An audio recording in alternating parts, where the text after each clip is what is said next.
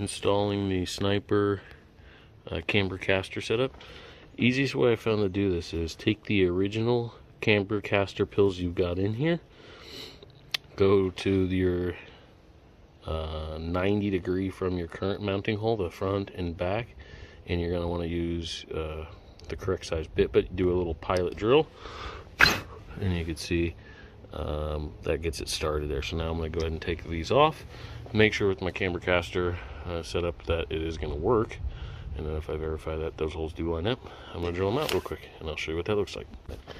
You can see with it to the side, we've got our camber caster plate here from CRG, I think, Sniper camber caster, and you can see my pilot holes I made for it line up. So I'm going to go ahead and finish drilling those. Okay, so both the holes drilled and tapped. If you notice, it's not perfect. You can see it's got a little bit of a lean to it. Better than the back one. Turns out the hole in the back, I don't know what I was going off of, but it's not very straight. But that's not going to matter, and I'll show you why after I get this bolted back up. So here I now have the 2 Allen screws installed, and you can see, although I drilled the holes at a slight angle, it doesn't really matter.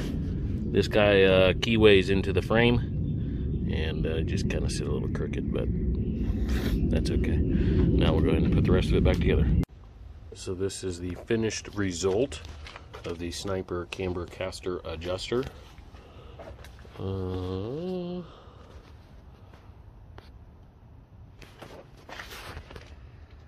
that is it.